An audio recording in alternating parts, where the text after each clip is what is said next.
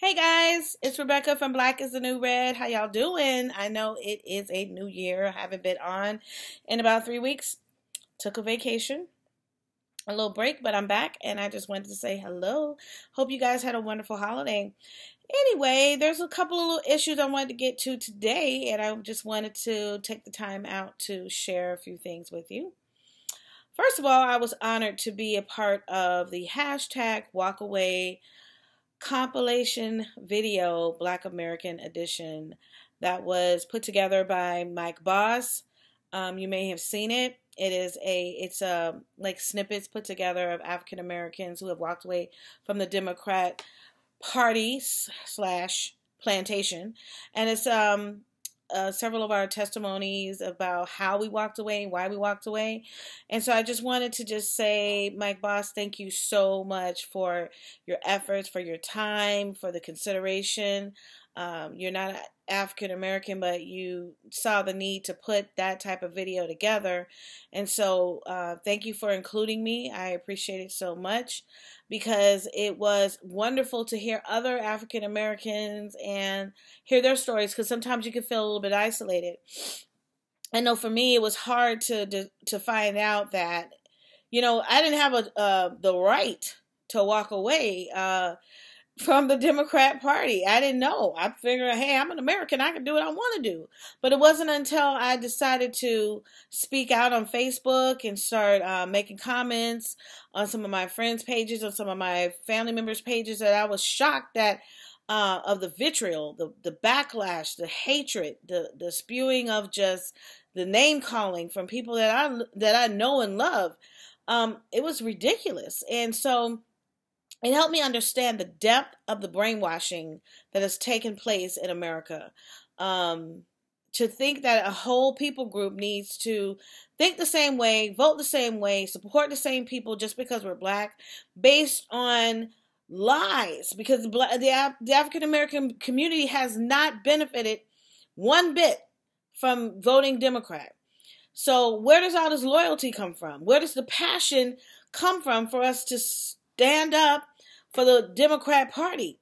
We have absolutely no evidence that the Democrat Party cares about us at all. They've done nothing. So now, because I want to support the Party of Action, which happens to be the Republican Party led by Donald Trump, I can't speak for the Republican Party prior. I can speak for the Republican Party at its foundation and when it began, and the original purpose of the Republican Party, because that's history and that we have talked about on my channel. But now the Republican Party is the party of action. President Trump went to Washington, and he's doing exactly what he said he was going to do. But I found that in Democrat circles, that just because President Trump is on one end of an issue, you'll go to the opposite end just because you want to oppose President Trump. And it has absolutely nothing to do with the fact that being on the opposite end of an issue is stupid. It's stupid. It could be like President Trump could say, you know what, we need to arrest everybody who is murdering children. You'll go on the opposite end and say, we don't need to, they have rights too. Just anything. It's completely absurd. Let's take, for instance, border security. Anybody in their right mind in this country should know that we need strong borders. Strong border security. Period. There should be no argument. This should be something that Americans, whether you're Black, white, Jew, Gentile, Protestant, Catholic, whoever you are, we should be able to agree on the fact that our nation needs strong borders. But no, you arguing against it because President Trump is for it. He's leading the fight for it, which is insane to me. I mean, I can't, there's some people that are in my life that I can't even speak to, because you can't get a clear thought across, because they are completely and totally have bought into whatever the media has been feeding them about Donald Trump. And none of us know him personally, but you can look at what has been accomplished in the last 2 years since he's been in office. He has done more for the African American community than the last 6, 7, 8 presidents put together. You have tax reform, you have prison reform, you have African American unemployment at its lowest rate in history. You have so many other things that he's done for our community, and yet you still find fault. He wants safe borders. He wants security. He wants more money in your pocket. Look at the gas prices. Where is ISIS?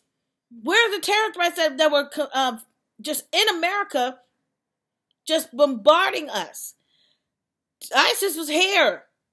Where are they now?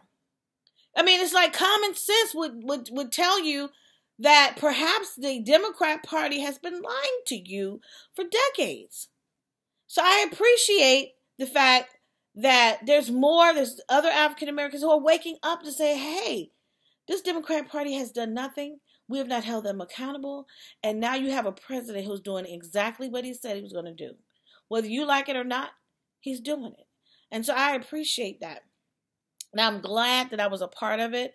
I'm proud to be a part of, to stand with my other brothers and sisters. I hope one day I get to meet you guys, because I just enjoyed your testimonies as well. But we got to look at who are we supporting as far as Democrats. Well, I'm not supporting anybody as far as Democrat, but who are you supporting? Okay, let's look at Hank Johnson, for instance. He is a congressman out of the state of Texas. And last week he had the audacity to speak at the NAACP conference. And he accused President Trump of being the equivalent of Adolf Hitler. What? Adolf Hitler was a monster. Please show me where President Trump has ordered up some concentration camps. Where has he arrested African Americans, or anybody for that fact, pulled them out of their homes and had them ordered into concentration camps? Where has he confiscated their weapons, like Adolf Hitler did? Excuse me, that sounds more like the Democrat Party who wants to take your guns. Where has he led anybody to the gas chamber or to the incinerator? You can't find it because it's not happening. And I think it's a disgrace, Hank Johnson, for you to make that comparison, because there are millions of descendants of people who were Holocaust survivors who I'm sure are offended by your ridiculous rhetoric, your fear-mongering.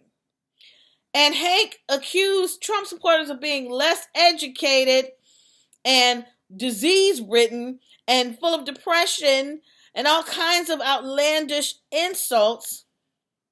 Hank, you and I graduated from the same university. I'm embarrassed to say you came from Clark Atlanta University, because I had a wonderful, magnificent experience there, and I was educated. Newsflash, Trump supporters are not less educated, Hank. And you're one to speak. Mr. Hank Johnson was in a congressional hearing that had to do with the island of Guam. One of our territories, the United States territories, is the island of Guam. And one of his concerns was that he felt like if the island was more populated, it could tip over and capsize. Hank and Trump supporters are the less educated? Are you serious right now, Hank? Capsize is something a boat does. Last time I checked, has any island ever tipped over and capsized? And he was serious in a congressional hearing. So, before you accuse Trump supporters of being less educated, why don't you become educated, Hank? I mean, I know they say you went to Clark Atlanta University, but I can't believe that. But anyway, that's Democratic representation out of the state of Texas. Texas, you need to do better. That's awful. This is the best y'all can do? That's what you're sending to Washington. Wow. Anyway, I just had to get that off my chest, because as Black Republicans and as Black Trump supporters, we get harassed, we get bullied, we get ostracized and terrorized on Facebook and other social media platforms by Democrats. Excuse me, Hank, going back to Hank Johnson, please get a grip. Stop insulting Trump supporters, because we are educated. And it shows because we walked away from a Democrat plantation. You will no longer just take our votes for granted and do absolutely nothing. Anyway, I just had to talk about that. And we're going to be diving into some real wonderful, deep issues coming in the next couple months in 2019. And I'm just so appreciative of you guys coming along for the ride. Thank you. Thank you for supporting the channel. If you want to support the channel, please go to Black is the New Red on YouTube. Click, like, subscribe, hit that bell notification so you know when new videos come out.